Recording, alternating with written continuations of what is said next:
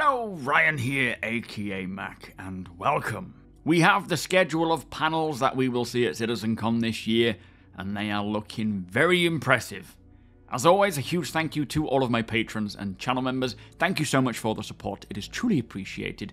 And if you do enjoy my videos, please do consider subscribing and helping the channel to grow. So recently, Cloud Imperium released the CitizenCon schedule for what we will be seeing this year, and so today I would like to run through each panel, shedding a little bit more light into what we will see and also what I think they may show as well. But before we get to that, in celebration of CitizenCon, TOBII have teamed up with Cloud Imperium and VKB to not just offer you 15% off the TOBII Eye Tracker 5, but also the chance to win some very exciting prizes, with prizes including many VKB NXT Evo sticks, the TOBII Eye Tracker 5 with accessory bundle, and many RSI Zeus Mark II CLs and ESs. So some really incredible prizes there. I have placed a link in the description below where you need to go to enter the giveaways, plus I have provided my link below that will take you to that 15% off deal for the TOBII Eye Tracker 5. I can highly recommend them as I use mine every single time I jump into the verse, and with these new persistent ship MFDs, being able to glance instantly at each MFD is such a benefit when flying around. Plus, Cloud Imperium and TOBII work together to provide the best head tracking experience, like camera boost and a whole slew of other settings as well. On that note, if you do pick one up, feel free to jump onto my Twitch channel so that you can take a picture of my settings to help you start out. Also, using that link in the description provides my channel with a direct kickback, and thank you so much to those of you who have done so already. Okay, back to CitizenCon. Now, the first panel kicking off day one, that begins at 11 AM BST. Remember, we are still in British summertime during this event, so if you are converting the time to your own time zone, use BST, not GMT or UTC. But this first panel lasts around 2 hours, and it's going to be one that I think will probably blow most of us away. It is called Brave New World, and its description reads, "Introducing Genesis, the innovative suite of technologies and processes within the Star Engine that breathes new life into truly immersive worlds, achieving the fidelity and scale required to fill an entire universe." Now, a question often comes up, usually along the lines of, how do you expect Cloud Imperium to create 100 systems when it takes them 10 years to make one? Now, of course, since Star Citizen decided to take the procedural generation route and fully physicalize planets, instead of just having 4 or 5 landing zones that you are taken down to on rails, the idea of 100 systems at launch went out the window completely. But that set a brand new challenge, being how do we create systems quickly enough but ensure that the fidelity and the detail remain? And it sounds like Genesis is the answer.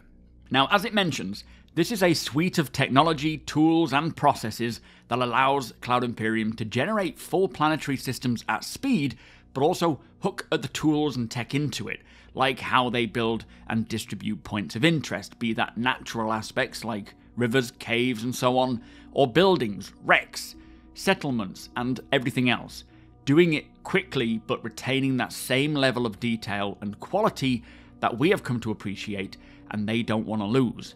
Now, I also expect this panel will show off many other systems in the works beyond Pyro, like Nyx and Magda or Terra, or maybe even some Squadron 42 systems as well, but there is a panel coming later in the day that will delve into that stuff further, which I will get to in a minute. Now, it takes a lot to create a full system in its entirety, and I'm not just talking about the physical celestial bodies, but things we could see about our PlanetTech version 5, NPCs, missions, points of interest, weather, flora and fauna, and full ecosystems. Not to mention even planetary orbits or seasons, much of which is still required for Stanton, but having a system that each team can hook their individual work into, and then overly simplified at the touch of a button, the procedural algorithms will generate a full system with all of this kind of already to go, is where Cloud Imperium want to get to. And it was at last year's CitizenCon that they spoke about using machine learning and AI to help in this area as well. So I wouldn't be surprised if we hear more about that with this whole Genesis system. Now for me, what's really exciting is not just how many other systems are in the works or how far away we are from seeing them in the verse, but more so how fast and to what depth can this Genesis tool create an entire system full with gameplay and content, and how are they going to expand on that in the future. Now 100 systems built using the same process they used to build the Saturn system is obviously not viable, and Cloud Imperium know this. So this year, kicking off CitizenCon, day one, first panel at 11 o'clock in the morning, it is going to be one heck of a start. And personally, I would love to see more on, and hope to see more on, PlanetTech version 5 with higher detailed biomes and different biomes like jungles and dense forests, as we've heard. Maybe even having Maelstrom connected to that with deformation of trees and so on, or how a ship could crash into the planet and then embed itself there and take on the environment over the years, which is something they are working towards, but also more performance and, as stated, things like weather and seasons. That would be phenomenal. Now the next panel, starting at 1 PM BST, is called A Social Universe, and this one says, it's the people you meet and the bonds you form that truly bring the verse to life. Dive into how we're evolving social features to maximize your adventures, from personal one-on-one interactions to massive gatherings with hundreds and even thousands of players. So if panel number 1 wasn't exciting enough, panel 2 will be showing us how the game will cater for every kind of interaction between players on all scales. Now I really hope that this means org updates for player organizations, maybe some tools that we will have to use to handle the gatherings of that scale, like further VoIP controls and improvements, trading between one another, maybe offering and accepting missions either directly or via beacons, and especially as crew members, having a captain's role on board your ship, giving permissions to other crewmates, and maybe allowing players to finally loan ships out to friends. Now there are so many areas that this panel could cover, and I personally would like to see more on multi-crew, VoIP like internal comms for ships, trading items between players, maybe even trading ships, offering more missions and mostly org updates as well. This panel will last for about an hour and 45 minutes, but like with all panels, do expect about a 10 to 20 minute transition time as they hand over to the other speakers. Now, there is so many important things that they could talk about on this panel, and all of it is extremely vital to make Star Citizen feel like a proper MMO, but knowing which they will and which they won't is just too hard to determine. Now, after the Social Universe panel between 2:45 and 3:30 PM, it will be the cosplay competition, which is not for everybody. Not to take away from the excellent cosplay talent, as many of these costumes are just incredible, and if you are into that kind of thing, you definitely don't want to go anywhere. But for many, including myself, I'll probably use this time to grab a drink, have something to eat, we'll see. Now, the next panel at 3:30 is called Dress to Kill, and its description reads, from high fashion to dynamic function, discover starwear, yes you heard that right, and exciting new character-focused specializations that let you define your identity and take on the challenges ahead, including the return of a legendary friend from CitizenCon's past. So firstly, starwear. Now this will likely be the name of their tech that will incorporate all of the other technologies that go into all things characters. Like we're seeing with Genesis and all the planet tech that gets sort of bumped into this one system, I believe starwear will be that kind of similar system that includes things like starcloth for realistic fabric physics, all of the character customizations, which will likely expand even more with each patch from here on out, bringing more hair, tattoos, piercings, and maybe even body shape options as well, although we know they won't be too varied, as they still need to remain within the game's metrics. But with this description stating character specializations, I feel this may also be pointing towards that passive stat progression. Like we heard at last year's CitizenCon, the idea being that if you are running all the time, for example, your character's endurance will naturally increase passively. So it's not a skill point that you assign to your endurance, it is more the natural flow of nerfs and buffs as you do or stop doing certain things. I also think this panel might heavily focus on all of the new and upcoming armor types as well, seeing armors and clothing that specialize in various gameplay elements, helping to aid or support those wearing them in that role, and the recent monthly reports have been speaking about these without really sharing much information on what they are or what the armors are going to be. So that will be a great panel to see just how impactful deciding on what outfit to take depending on the job at hand, but also just expanding on your character even more, making them far more individual than they are already, which will certainly help in the vast MMO of hiring the right people for the right job. Now finally, when it states a legendary friend from CitizenCon's past, I actually have no idea who this is in relation to characters, clothing, armor, and so on. I've heard people talking about Tony Z. He has nothing to do with characters. Again, people saying Ben Lesnick, Jeremiah Lee. I don't think it's any of them, but I do not know who this could be relating to, and we will just have to wait and see. And then the second to last panel of the first day is called Beyond Pyro, and this description reads, "To the fantastic reaches beyond Stanton and Pyro, join us as we explore the exciting new frontiers of Star Citizen's persistent universe." Now, as I say, I'm sure we will see some sneak peeks of other systems during the first panel. They will be certainly holding off revealing any progress made on systems beyond Stanton and Pyro, though, for this panel. We know they have been working on the Nyx system for some time now. Squadron 42 will have many systems where the campaign takes place in, like the Odin system, but could there be much more progress further afield, like other systems attached to Stanton, being Terra or Magnus, or maybe Pyro that leads to Nyx and Castra and Cano, amongst others?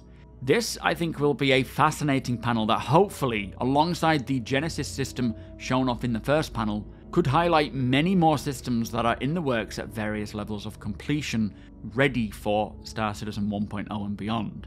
This is why, when it comes to, people asking me, how many systems do I think we'll see at 1.0 or at launch? We could see 5, we could see 3, we could see 20. It is just too hard to determine, as the process and speed of building a system from start to finish is ever evolving and ever increasing. And I'm hoping that they will have a lot to show off that will blow us away, especially if they have already been incorporating this Genesis system. Now that leaves one final panel to finish the day off with, but unfortunately it says redacted, so I have no idea what this panel's about. Nah, I'm only kidding. This is most certainly going to be the Squadron 42 update panel. Pretty much 100% on this, and within this panel I truly hope and expect to hear about an intended release date window for Squadron, but I am very happy that they have included this panel in day 1, as this will be a great way of closing out the day. And it looks to be around 2 hours, which I'm sure will be full of information. Also, that kind of leaves about an hour and a half before the event officially closes, so we could see a playable demo presented in the same way as the Pyro Playground at last year's event. I personally feel that there won't be a playable demo of Squadron. That is more just a feeling than anything, but I could be wrong. But what a first day. Personally, I think the first panel with Genesis will steal the show for me on day 1, as this will truly highlight just how much the PU can expand and how quickly it can expand, while also showing how detailed the planets and locations can be. Of course, they are all exciting panels in their own right, but we need to get on to day 2, which is going to be the biggest day of all, I think, even though it is only a half day. Now, for day 2, the schedule times have changed since they first revealed the schedule by moving it forwards 1 hour. So instead of the doors opening at 9, live stream at 10, and then the first panel at 11, like we saw on Saturday, it is now doors open at 8 AM, live stream at 9, and first panel at 10 AM. Again, all in BST, all British summertime.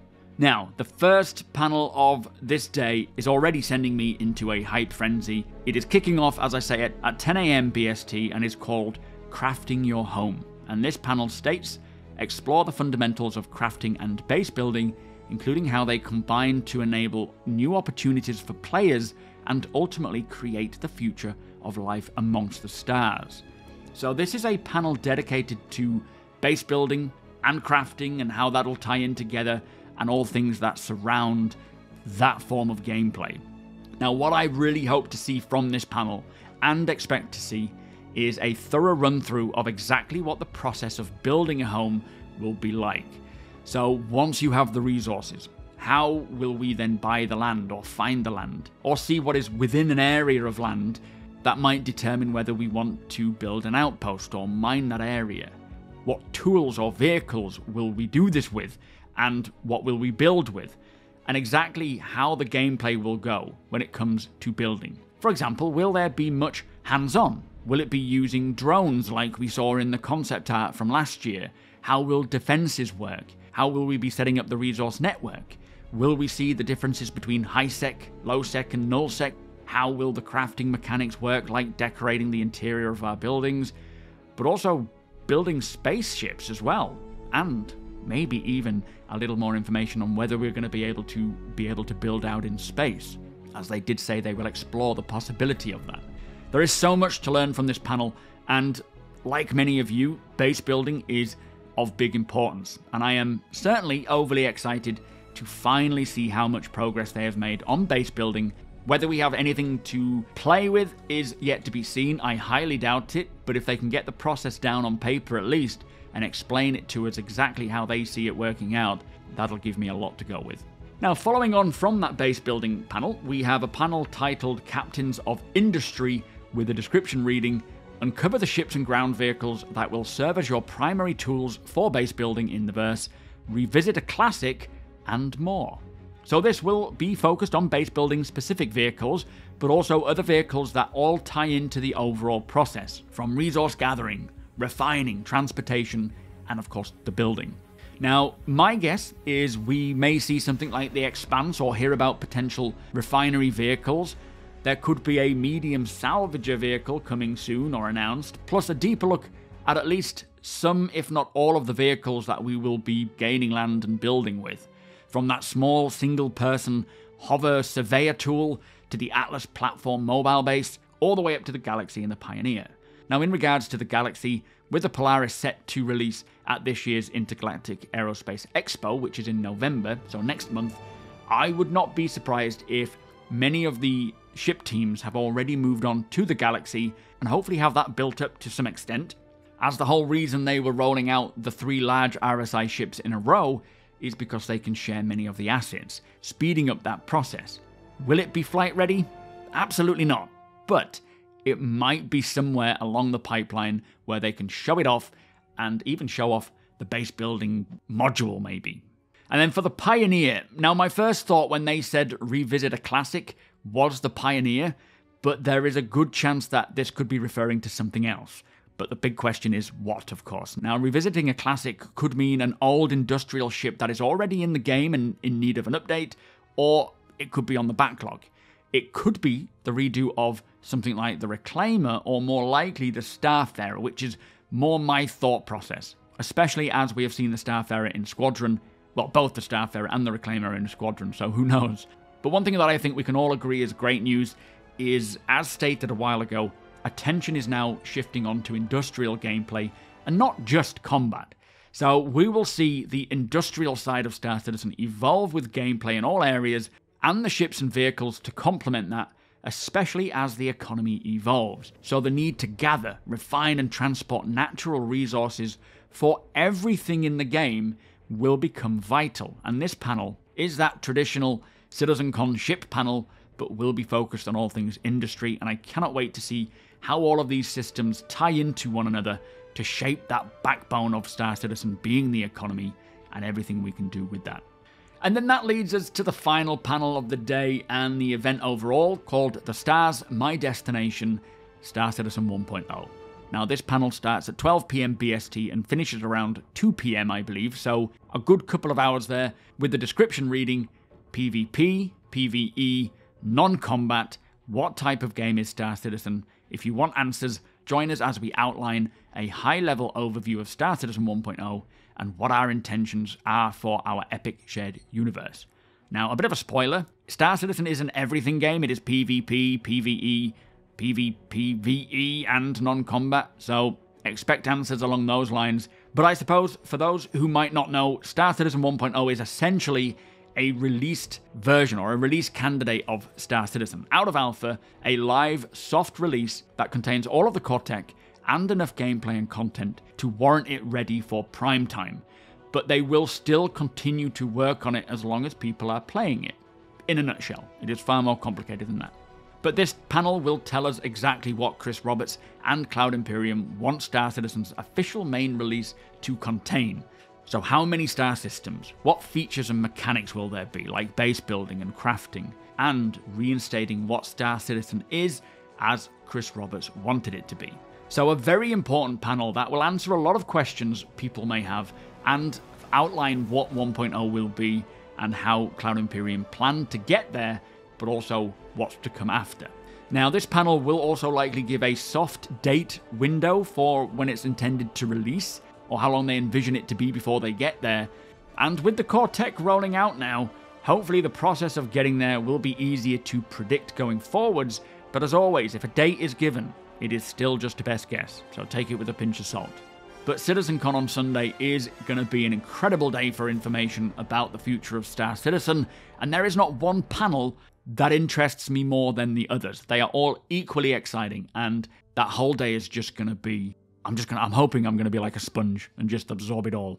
Now, once the doors close at CitizenCon, if you don't want the fun to stop, from 4 PM through to midnight, Enter Atmosphere will continue on over at the Aviva Studios, which is a dedicated Star Citizen esports event with ship racing, dogfight competitions, more panels with Cloud Imperium guests, and Chris Roberts and Sandy there as well.